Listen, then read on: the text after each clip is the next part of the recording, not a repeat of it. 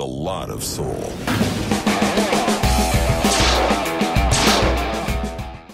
Hi, I'm just doing a review on a website and I came across an issue I see on quite a few sites, and I'd just like to do a video about it because it's such a bugbear, I think, and I don't really understand why people would still do this.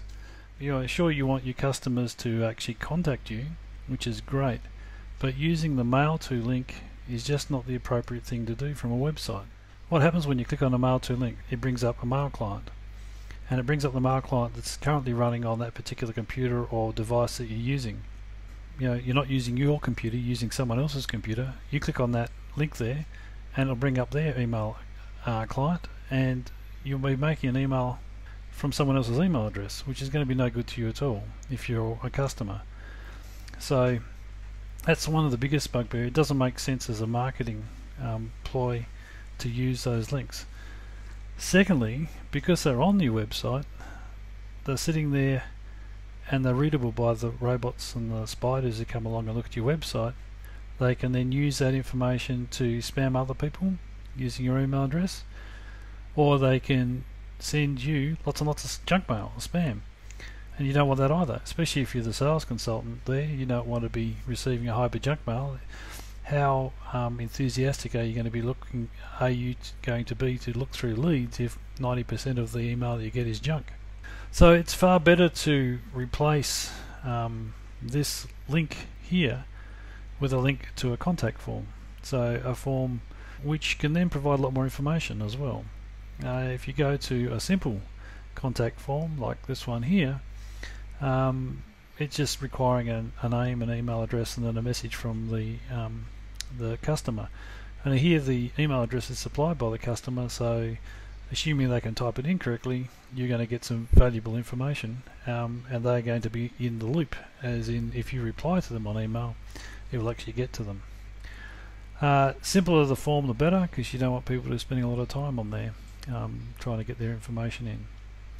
Also, if they're in the process of trying to make a decision whether they're going to email you or ring you up, having your phone number on the contact form like this, so that they can easily make the decision, oh no, instead of emailing I'll just ring, they can click on that phone number and actually come through to you directly. Okay, so how can we make a contact form work better? Well, the first thing we do is we do need to replace these links here with links to a contact form.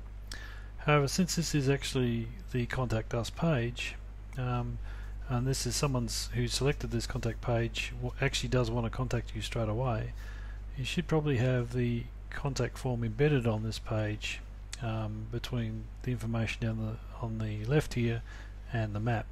So a name, email address, and a message in there with a submit. So that's the simplest way to implement the Contact Us form.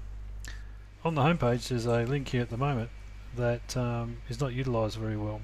It's actually for people to arrange a free site audit, and instead of going to a form where people can just put in their name and email address and perhaps even a phone number, so that people can get back to them and arrange the site audit, but instead at the moment it is actually sending people across to the Contact Us page where they've got to make a decision whether they contact support or they contact sales to actually get their site audit.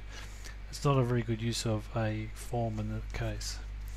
Now, the beauty about forms is that you can use them to track the way people use your website.